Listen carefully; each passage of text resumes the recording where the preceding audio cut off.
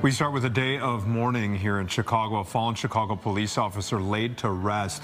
St. Rita's was packed inside and out with uniformed police officers from Chicago, surrounding cities, and even a few from across the country today. The officer standing in unity with the family of Andrés Vásquez Lasso. He was killed in the line of duty a week ago. His commander described him as a man with a big heart who was humble and happy as he worked for justice and community. He came to the United States from Colombia at the age of 18, learned English, then entered the Chicago Police Department at 27 with dreams of becoming a detective. 8 days ago, the Chicago Police Department lost one of our finest. The 8th District lost one of our bravest. The city of Chicago lost a guardian, a champion, a hero. Officer Vásquez Lasso's family from Colombia was flown in for today's funeral mass. CPD chaplain Father Dan Brandt delivered part of the eulogy, and he highlighted notes from mourners left with the funeral home, including this one from retired Chicago police officer Warren Hughes, which reads in part, "It is with a heavy heart that I and my wife offer our condolences. A very brave officer. He made the ultimate sacrifice to the citizens of this city by giving up his life. Not only may his name be engraved on the memorial wall near Soldier Field, but also in our minds and our hearts for all eternity." Brandt also quoted a message from a group of civilians. It is a tragedy beyond words when a Chicago police officer loses his or her life in the pursuit of preserving our safety.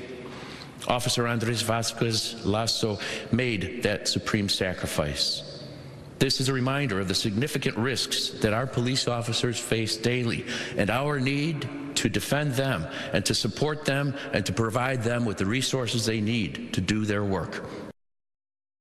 Vásquez Lasso is now the 596th Chicago police officer to die in the line of duty, and the first since Ella French, who was killed during a traffic stop in West Englewood in August of 2021. Elizabeth Matthews is live at the Gold Star Memorial with more on today's emotional farewell.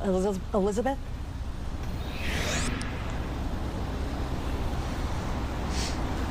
Officer Vásquez Lasso's name, of course, will be added to this Gold Star Family Memorial wall that sits outside of Soldier Field. But today he was remembered as the hero that he was. Today the community gathered around the body of fallen officer Andrés Vásquez Lasso. His funeral at St. Rita's, where hundreds filed in to pay their last and final respects. His friends, family, and law enforcement from across the country showed up to support the grieving wife.